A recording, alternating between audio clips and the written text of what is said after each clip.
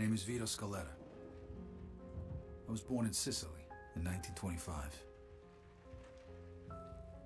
That little guy's me. I'm standing there with my parents and my sister Francesca in front of our old house.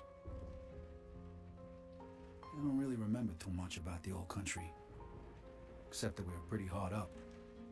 And then one day my father decided it was time to move away.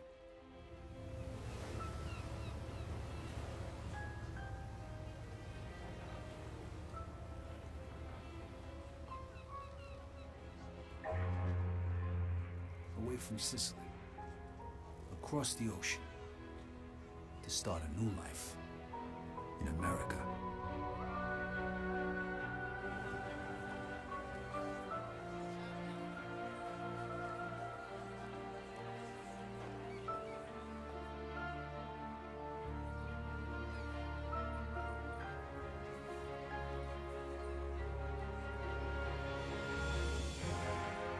Never in my life had I seen anything as fantastic as Empire Bay.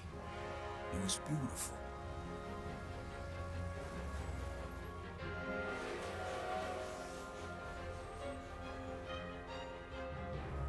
On the other hand, I'd never seen anything filthier, more disgusting than our new shithole of an apartment.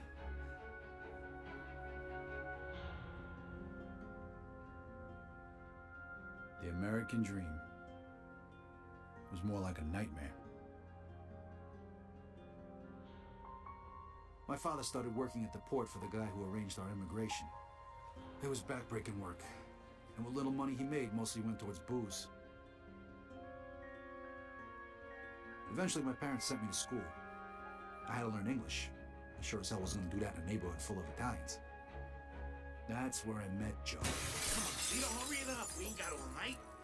Over time, Joe and I got to be best friends. And since we were both poor and there wasn't much work around, we started a little business of our own. Freeze! Police! Stop! Vito, this way! Throw me to bed! Stop! Shoot! Shit. Okay, you bastard. Spread your legs. Fuck. And put your hands on the fence. I'm sorry, Vito. Well, that one time it didn't work out so good. The year was 1943.